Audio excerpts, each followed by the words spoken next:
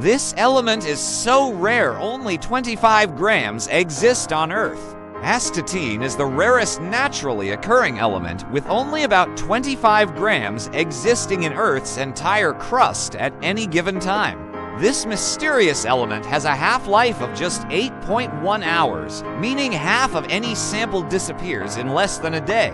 Astatine was the last naturally occurring halogen to be discovered, found in 1940 by bombarding bismuth with alpha particles. But wait, there's more.